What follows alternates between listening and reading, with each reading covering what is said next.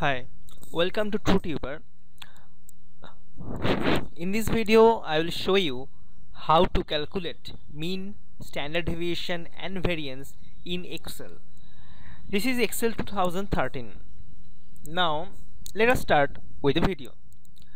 Here you can see uh, the following table. Here it is written observation number. It is observation, it is x.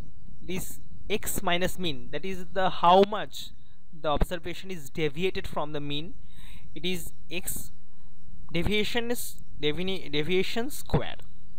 In the bottom you can see that there is sum, count how many observation, and there is mean. Let us start. Now you all know about the formula of summation. Just select this and drag, enter, you get the sum. Now for count, put the formula count and drag it, so you get that the observation number is same as the count, so it's fine. What is mean? Mean is the total summation by the observation number, that is the count, so equal to sum by count. Please press enter. 77.4. okay. Now what is x minus mean? X minus mean. So if you put enter and drag the formula from this cell to the below cells, the next formula will be B6 minus B18. So you don't want to minus this cell, you want to minus this cell only, so you have to fix the B17 cell. So there is a function called dollar function. If you write down $B $17, that will fix the cell. There is a shortcut for dollar function, that is F4. Press F4. You see all the B17 is changed to $B $17. Now press enter.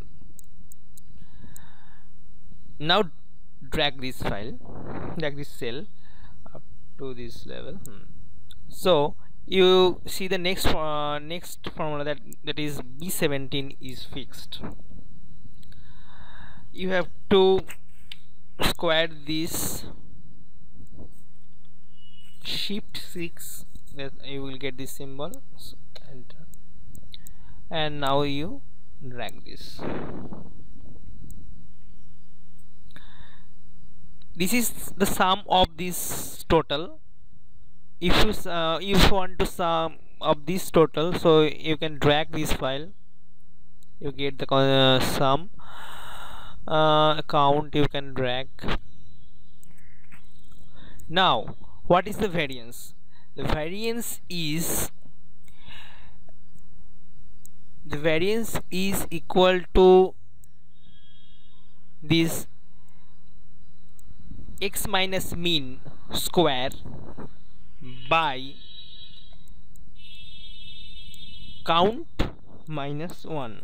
It is the formula of variance. Now press enter. You get the variance. Now what is the standard deviation? Standard deviation is the square root of variance. SQRT, this. Or you can write down this way also, equal to this power to the power 0.5. You get the same result. So this is all. You get the variance, standard deviation, as well as mean here. It's a very simple video. I think you liked this video. If you like this video, please subscribe me and like my video. Thank you. TrueTuber.